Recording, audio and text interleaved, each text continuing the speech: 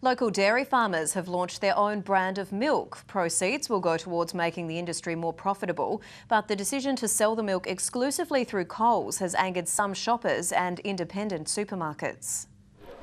Pouring money back into an ailing industry. SADA, a new milk brand owned solely by local dairy farmers. If you want to support South Australian dairy farmers, this is a way to help the whole South Australian dairy industry. For more than a decade, the dairy industry has been struggling against drought, a rising Australian dollar and competition from major supermarket chains.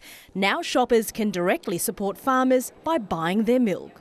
This product gives that extra thing to them that justifies their reason to spend the extra money. 20 cents per litre sold will go towards an industry fund to help create business opportunities for dairy farmers. But don't expect SADA to be sold in every supermarket. It's only in Coles, prompting concern from some shoppers. I think it should be sold everywhere. I think a local product should be sold through several places, not just one. We're absolutely outraged that an exclusive deal has been done with a chain like Coles. And we're saying that the South Australian dairy farmers should also be getting behind South Australian independently owned supermarkets. Dairy farmers say they chose to sell SADA through Coles alone because it helped get the brand off the ground, but they'll reconsider that in 12 months.